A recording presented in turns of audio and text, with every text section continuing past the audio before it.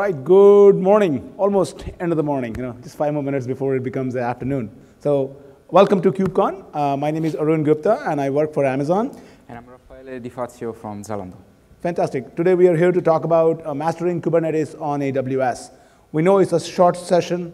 We'll try to do as much justice as we can. The slides, our recommendations, our guidelines, all of those are publicly available in a GitHub repo. So we'll be happy to share that towards the end of the session anyway with you. So let's get started with that. So I work for Amazon. I'm a principal open source technologist. My role is I'm a CNCF board member for AWS, and I've been in the containers land for a while. I like to run. I like to do other fun things as well. And as I said, I'm Raffaele. I work for Zalando. I love the topic of container orchestration and Go and a bunch of other things. And as an Italian, you love wine. Yeah, that's a fact. All right. So today, instead of this, we're not expecting this to be a Kubernetes 101, although we have a lot of content around that topic as well. But we're going to pick 3 topics, and we're going to deep dive into those topics, and we're going to share our recommendations. And the way we have structured the session is I'll talk about what are we seeing in Amazon, how our customers are using Kubernetes in different scenarios. I was pretty thrilled. I have built actually a personal affection for Game of Thrones now, because it runs Kubernetes on AWS, so that is pretty cool. I learned quite a few things from that session. But we'll also share a broader perspective, what our customers are doing it. And then Raffaele will talk about it exactly. Practices are good, but here is how we run it in an opinionated way. So hopefully you'll get a good balanced view of it. And the 3 topics we chose is, how do you set up your cluster? How do you do identity and access management using Kubernetes? And then finally, the visibility or telemetry, there are lots of names for this. Let's get started. So what are your choices if you are running, pardon for my voice, actually, been talking too much here. But what are your choices when you are trying to set up a Kubernetes cluster?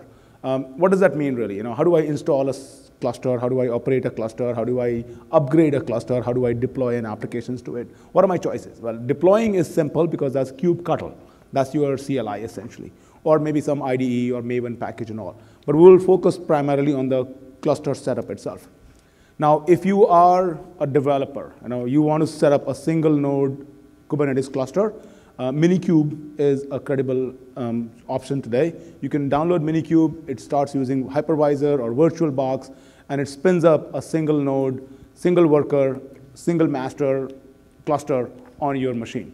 And you can interact with it using kubectl. All of that works pretty good. Docker at DockerCon also announced that Docker Desktop will also have integration of Kubernetes in there. I'm still waiting. I'm a Docker captain, so I'm still waiting for those bits to come into my hands so that I can start trying it out as part of Docker for Mac. That brings a more seamless experience essentially because from your Java files or whatever your language files are, you go build a Docker image using Docker for Mac, and then you use kubectl. So you already have Docker for Mac. Why download a new tool? So that's kind of cool. On the community side, there are 18 different ways you can actually deploy Kubernetes on AWS. I'm not going to list all of them, but one of the favorite ones that we have seen a lot of our customers use is kops. This tool is actually built in the community by AWS SIG, essentially. So huge props to Justin Santa Barbara and Chris Love, who are the main maintainers, and a bunch of other people as well who have been maintaining this tool. Really slick and easy, and I'll show an example of how kops really work. If you are looking for a complete list on the 18 different ways and other flavors, look at kubernetesaws.io. At reInvent last week, we introduced EKS, which is Elastic Container Service for Kubernetes. That is a managed service from Amazon. You go to Amazon console or AWS console, so give me a cluster, and we give you an API URL, and that's it. We take care of managing the cluster. We'll talk about that. There are other options by CoreOS Tectonic and Red Hat OpenShift, which runs the opinionated view of Kubernetes because it provides a lot of tooling on top of Kubernetes as well. Last but not the least, there is, of course, CloudFormation. We see a lot of customers using CloudFormation because they really want to handcraft how their cluster is set up, how their networking policy looks like, and then Terraform, of course, is another option. So these are some of the options that we see that our customers use primarily between one of these. And then, of course, we have partners. So Docker, Heptio, Mesosphere, they all provide recommendations on how do you build and run these applications. Now, let's take a look at it, kops, a little bit. So what is kops? Well, kops is community supported. It is primarily built, as I said, as part of SIG AWS. It's a top-level Kubernetes project. So github.com/Kubernetes/kops is where you get all the details over there. There are kops office hours, a Slack channel. There is no production support if you're interested in that. You are on your own. You're really relying upon a Slack channel and all, but that channel is very active. It can also optionally generate CloudFormation or Terraform scripts in case you need to. So then you can take that as a starting point and then deploy your cluster using that. As I said, this is a top-level project. Let's take a look at the CLI for this. Now, how does this work? Well, you are deploying your kops cluster in a region with 3 availability zones. You are looking at a master with high availability. What that means is you are deploying 3 masters, and each master also has a collocated etcd with it. So essentially what I'm saying is my availability zones in this case are US East 1B, 1A, 1B, 1C, or in this case 1B, C, and D.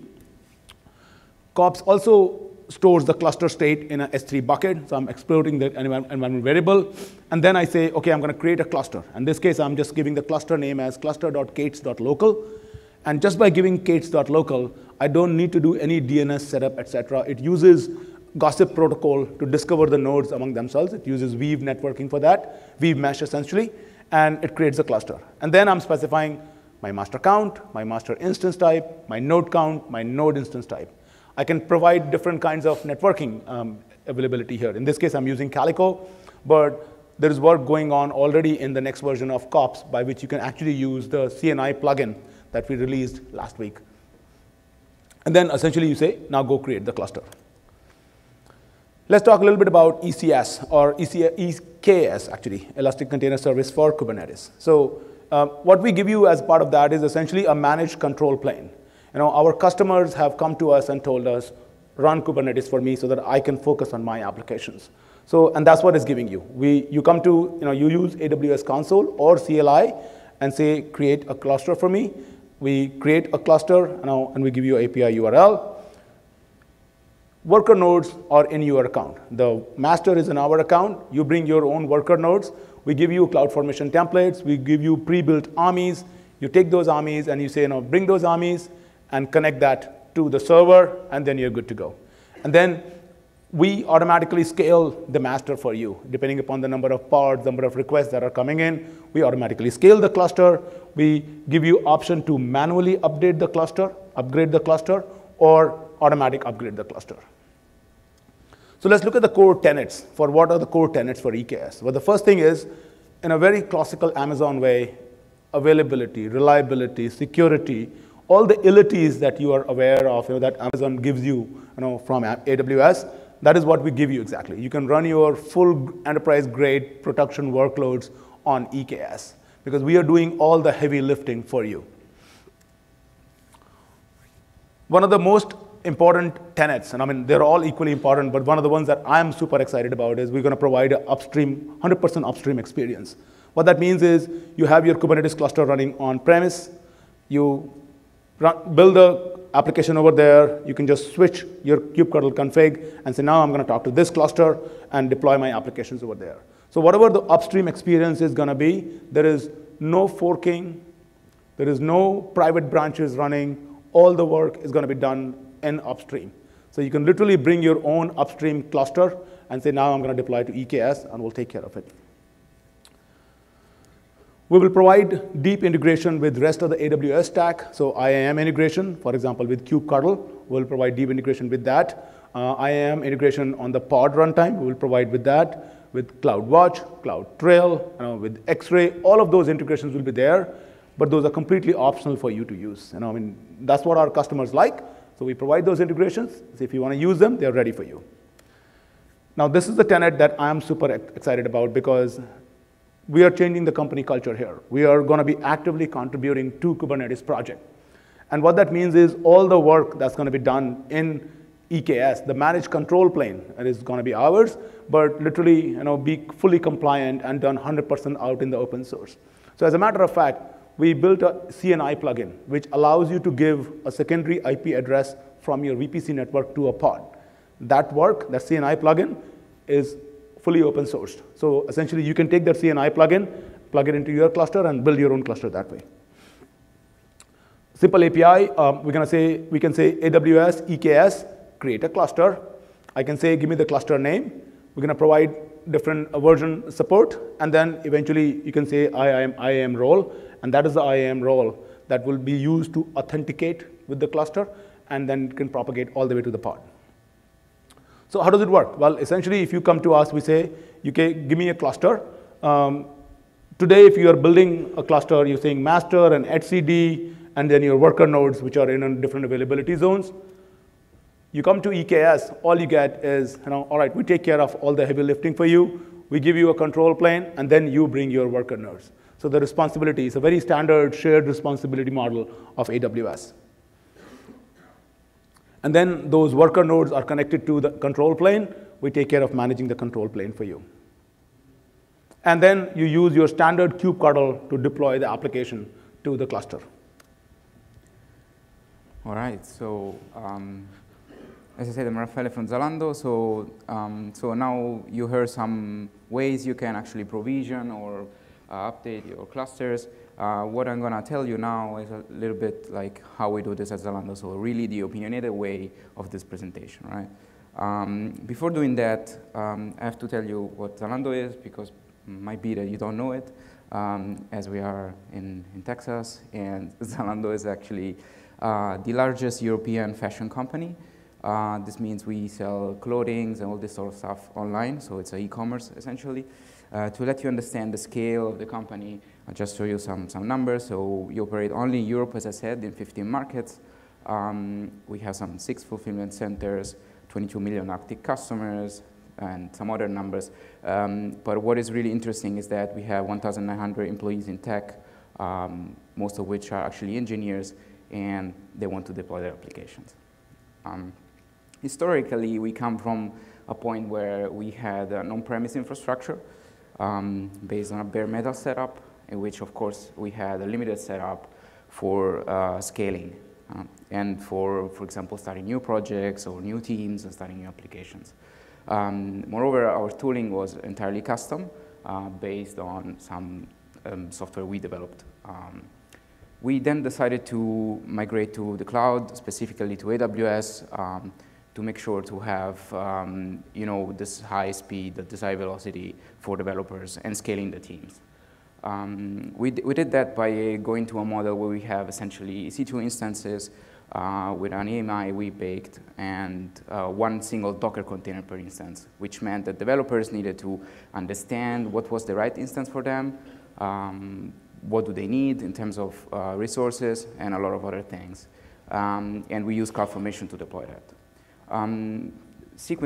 After that, we decided to migrate to Kubernetes, which allow us, first of all, to have a higher density, so packing all those workloads together, and to give an API that actually makes more sense to our developers and remove them, this need of understanding what is a T2 micro instead of M4 4x large.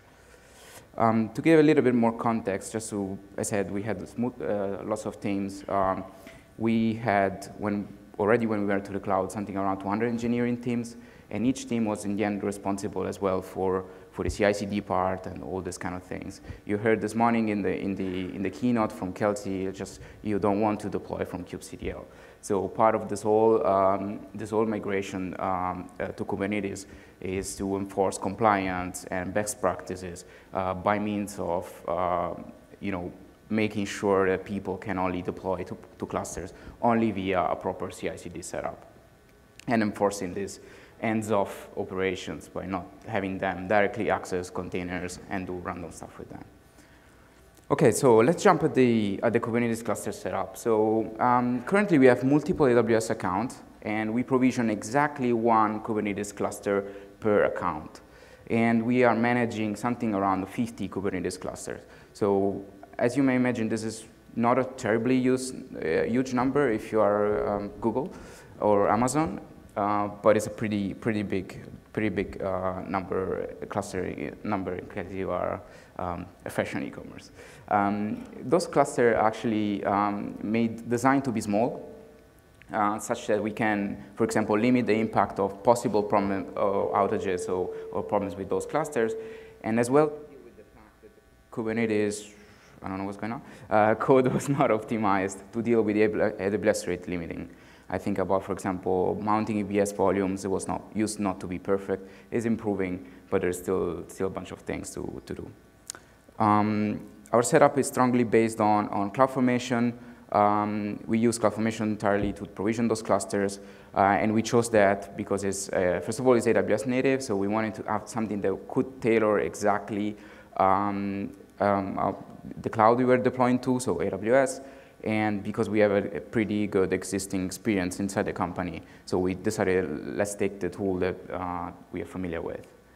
Our setup is based on container Linux. We don't do right now any AMI customization, so we use whatever you can use as well. And additional decision that we took, for example, is to use Flannel as networking to support more than 50 nodes.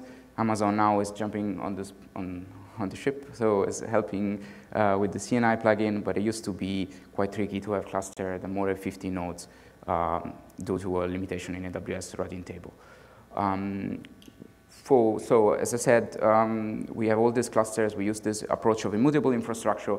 We don't do updates and reboots of nodes. Instead, we replace them in a rolling fashion. Our cluster setup looks mostly like that. So we have 2 auto-scaling groups. The master is spanning 3 availability zones, as well as the worker nodes, as the worker auto-scaling groups. We run everything ourselves, so also HCD. HCD runs also in their own CloudFormation stack, so outside of the master nodes. We use additionally ELB, so this is a classic load balancer in front of the master nodes to achieve the HA setup, and we use this both for the interaction from the kubectl, so the users or the deploy tool, and the worker nodes. So as I said, we have 50 clusters. It's quite a big number. And we have to find a way to operate them in a way that doesn't require us to do this manual operation. It's nice to say your developers cannot deploy to production manually and then you operate the cluster manually. This doesn't really make sense, right? So what we did is essentially developing 2 tools. One is the cluster registry, which contains some metadata for the cluster, so really information, descriptive information of what the cluster should look like, and a reference to the configuration of this cluster, which, by the way, is open source. You'll find it on github.com. And the tool that just watches this configuration and applies this by means of a CloudFormation stack and some additional AWS resources. So IAM. All right, let's talk about IAM. Now, IAM is the way how AWS customers understand, how to do security and how do they do access management. So let's talk about how does IAM work. It really enables access to AWS resources. When you create a COPS-based cluster, essentially what happens is there are 2 IAM roles created for you, one for master nodes and one for worker nodes. And the policies that are attached to them are a bit different, and which is by design because the capabilities that master needs to have are a bit more, essentially. Now, what we need is a little bit more granular control for kubectl and pods, because essentially, if you think about it, your kubectl relies upon kubeconfig to talk to your master, but there is no IAM integration over there. I want to be able to say, use this IAM to authenticate with the cluster, because that's sort of the language that AWS customers are used to. And then when you are running the pod, you want to see that what is the IAM role that the pod can take at the runtime so that the policies can be applied accordingly. So let's take a look at it. Now, for the IAM role to kubectl, our customers are looking at Authenticator. That's something that we are also looking at as part of EKS service, essentially. And what it gives you is, it's a project by Heptio Labs, which is one of our good partners. And essentially, if you look at it, there is a kubectl, there is a Kubernetes cluster running, and then in AWS environment, we have AWS auth service running here, okay? So the kubectl passes the AWS identity, which is basically an IAM role. It passes it on. Remember, we saw the role or name. So we pass that role, IAM role, to the Kubernetes cluster. The Kubernetes, excuse me. The Kubernetes cluster then talks to the AWS auth service that, okay, this is the IAM role. This is sort of what policies are available. It gets the policies back. Authentication is done using AWS auth, and the authorization is done using the RBAC that is baked into the Kubernetes cluster itself. And then accordingly, the action is allowed or not allowed. So that's sort of how Authenticator model works. Let's take a look at it from the IAM identity for the pod itself.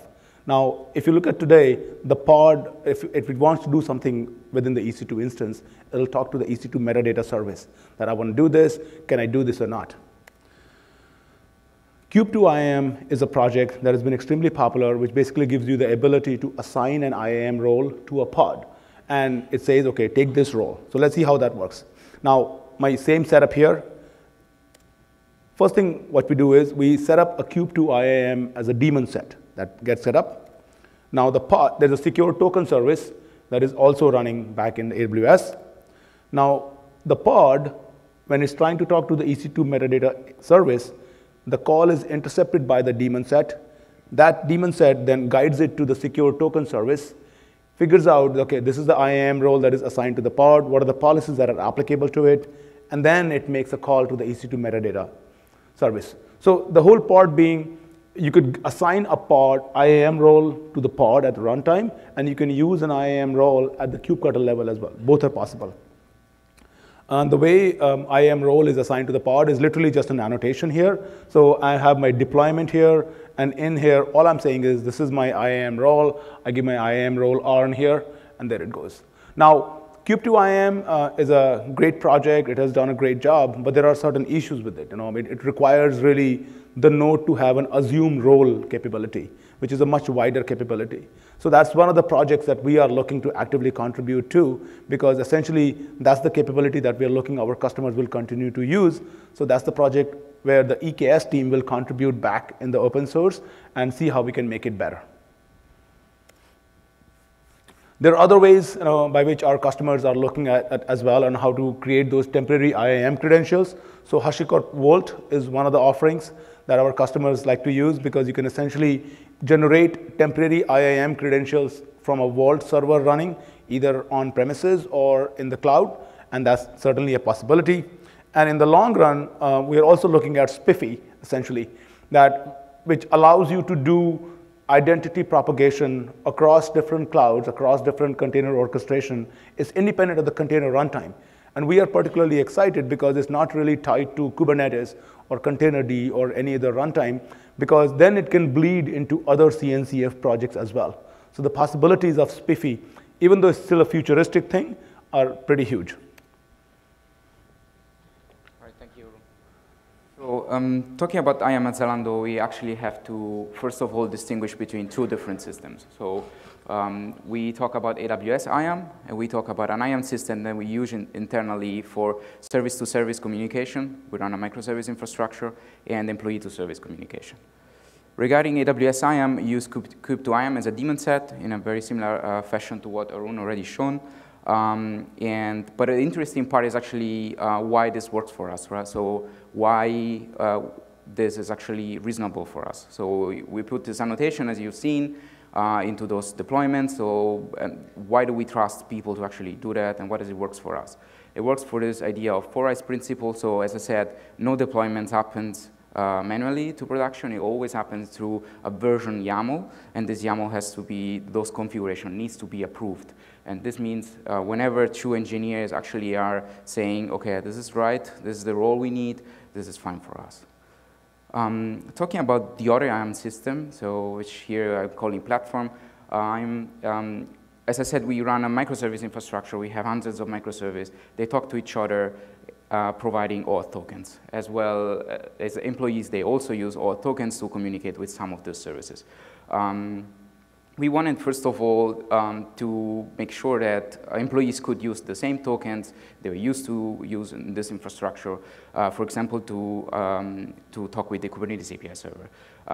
We did that by natural extension points of the Kubernetes API server that maybe you're familiar with, which is the webhook. Essentially, whenever you do kubectl, whatever you do, get pods, if you pass a token, this will arrive to the API server, and the API server, whenever you are in this webhook mode for authentication authorization, this token will be passed to a webhook, which is in the end a custom software that you can write. And this webhook, in our case, is responsible for validating this token and verifying that the user is actually authorized to do anything that needs to be done. All right, so this is for users talking with systems, right? So with APIs. But what about those applications that needs to talk with each other? For that, we extended Kubernetes by means of a custom resource definition, which is and it's a small system which is called, in this case, credentials provider. What the system do is, in the end, like the user will just create this custom resource definition and say, I want these credentials, these tokens for my application, and this system would just read from the Kubernetes API this desire of having tokens, and it will talk with the internal IAM infrastructure that we had before Kubernetes, and it will write back Kubernetes secrets to the API. This means in this case that the application can really use a native Kubernetes concept, which is just secrets. We are pretty handy to mount inside your pods, and with that we are integrated, and they are happy to just use the tokens. All right, so let's move to the last topic, visibility. All right. Let's talk about visibility in a cluster. I mean, if you look at it, in terms of the visibility of the cluster, if I look in the top, there are 5 different aspects that we see that are important for a cluster. You want to see the end-to-end logs, logs coming from different sources. You want to see the metrics, that, okay, how is my node doing? How is my pod doing? You want to take a look at events, if my node is going down, my cluster is going up, what's really happening over there? You want to have alerts, you want to have some alert-based autoscalers, triggering up. And then eventually you want tracing, which is end-to-end tracing of an application. So those are sort of 5 different visibility aspects that we think about it. Now those 5 aspects are really coming from 4 different sources, essentially, if you look at it. There is, of course, a cluster, which is sort of an Uber concept. Then there is a node, and then within the node is where your container is running. And then in between that, there is a concept of an application. So the point being, if you're looking for a visibility in a Kubernetes cluster, in general, in an AWS concept is, this is what you are really looking for. Make sure your matrix is checked off that in all rows and all columns. Now, let's take a look at logs. Well, the logs, of course, the easiest way people look at it is kubectl logs. That's a rather easy way. That's only the first cut of it. It doesn't give you all the details, all the information. You can get events and things like that as well, but kubectl logs is definitely more popular. The stack that we see a lot of our customers using is the F stack, or Elasticsearch, Fluentd, and Kibana. So let's take a look at it, how that combination really works. Well, essentially what you have is a cluster, and this cluster is running in a region in 2 separate availability zones. Okay, keep fading in and out. Are we good? Okay, cool. Yeah, so I have the cluster running in 2 availability zones that are shown in horizontal rows, and then I have auto-scaling groups as well. So essentially 2 masters, which is not a good design, should really be 1 or 3 odd number of masters. And then I have a number of workers over here, okay? So if you were to deploy like a F stack as either a Helm chart or by yourself, then what you will have is a Fluentd deployed really as a daemon set on all of your nodes over there. Once you have it, then essentially the logs from your container are dumped onto the file system, which are then put into Fluentd, and that then forward that to Amazon CloudWatch logs. So once it goes into the CloudWatch logs, you have an ability to subscribe to an Elasticsearch cluster, which again is running on Amazon itself. So you have an Elasticsearch service. You say any log that comes to CloudWatch, automatically send it to Elasticsearch. And on top of that, essentially what you can do is you can set up a Kibana cluster. So that's sort of a F stack that we see a lot of our customers running. Now there are a lot of different variations for it. That's not the only way, but that is one of the more prominent ones that we see. Take a look at metrics, for example. What kind of metrics do we see? Now, there is, of course, Node that gives you a lot of metrics. Node Exporter is a common tool that we see a lot of our customers using in spitting out metrics about the node itself. In terms of pod/container, you can look at kube state metrics. That is actually bundled with Kubernetes, or you can be installed depending upon the configuration. C-Advisor is a pretty popular tool that developers look at or customers look at. And then from the application perspective, let's say if you are a Java developer, if you're building a Java application, you can start exposing your metrics that were done using JMX using /metrics endpoint. And why /metrics endpoint? Because essentially what you need is a cluster-wide aggregator. You could use either Prometheus or Heapster as one of those sources, to be a cluster-wide aggregator that is actually pulling the data from scraping the data from all /metrics endpoint. Now, you do need a data model as well. Well, Prometheus is a time series database as well, so you can either store it in there, or you can have a specific InfluxDB or a Graphite database where your data is stored, and then you can run some analysis on top of that. On top of that, you would like to build like an alerting mechanism where, okay, now I got all the data now. If my memory threshold goes below a certain number, trigger an alert for me. So you can build either alerting your own, or there are plenty of tools available. And last but not the least, what you really need is a visualizer on top of that. There is a dashboard that comes as part of Kubernetes. You can certainly use that. But there are Grafana, Kibana dashboards. If that is sort of your corporate standard, or that is what you're using in your team, feel free to pick those dashboards. There are plenty of dashboards that are already available that you can use. All right, so real quick. Good. So talking about logging at Zalando, so we currently use a centralized login solution. So we don't have a managed stack like that, but use Scalar as our centralized login solution, and we deploy a daemon set, so a pod in each of these nodes that actually just streams this log to this software as a service. This means this is extremely easy for developers to just port their application. They don't have to care about it. We have this piece of infrastructure. They just stream those logs, and they just need to log to standard app or standard airport. Regarding monitoring, we have an existing monitoring solution in place since many years now. This is called Zmon. It's actually open source. You find it on GitHub. And what we did essentially when we started migrating to Kubernetes is essentially integrating this system with Kubernetes. So making some of the native Kubernetes resources available from the system, by using Prometheus node exporter to get system metrics and Hipster to collect pod metrics. What is really important, though, it's really from the user point of view, right? So make sure that the user not only can deploy, right? So most of the discussions around Kubernetes are kubectl deploy something, right? That's easy. But how do you do it like real in production with a compliant systems in a way that people can actually monitor everything? So what we do is we integrate with our existing systems, and we provide some default checks and alerts for all the applications that are deployed that the teams can actually just use.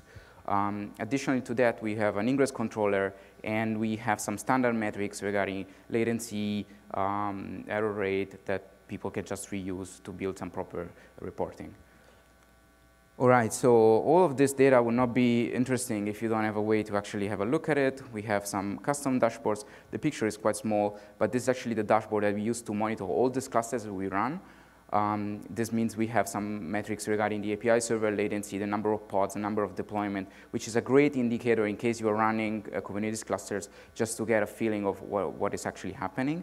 And then we have some default dashboard for users that they can actually import, clone, to just monitor the memory, CPU usage, latency, and all the other things. All right, so this was just a quick look at some of the important things that we learned, we discover, and that we recommend regarding Kubernetes on AWS in this case. But there are definitely some more factors to consider. For example, you want to have a look to configure some sane defaults. Kubernetes will not limit the number of pods you can run in a namespace by default, so you want to put a quota on that. Or you want to have a limit range to have some default resource limits for your application. And you want to know your cluster limits. It's easy to say I can run 10 pods, but as you can see, Kelsey didn't want to even run this 10 million pods that someone asked this morning in the keynote, and there is a reason for that. And you also want to, as well, work on simplifying the user experience by, for example, starting using things like Ingress or external DNS, which is actually an open source project to get some nice DNS name for apps, which we develop, and it's in the Kubernetes incubator. All right, that was it. Time is over, so I'm not sure which question we can get. So one of the last things that we would like to share with you is this is a workshop that we have been building for past several months now. This is a workshop that we are sharing with our customers, our partners, our developers. If you are new to Kubernetes and you want to get started with Kubernetes on AWS, you can literally start with this workshop, and you can spend a few days literally if you want to go through each chapter end by end. And what we are encouraging is, if you don't like something about the workshop, this is done completely in an open source way, submit an issue. send a pull request. And that's what we are looking for from you. We are really trying to show all possible ways our customers are using it, in this workshop. We want to engage with you. We want to work with you on how we can contribute and make this workshop more successful. So start it, let us know how we can be helpful to you. Thank you. Thank you. If you want to talk about disasters, things that went wrong, failures, HCD dying, all this kind of stuff, I'm outside. There is also other members of my team. That would be fun. Thank you.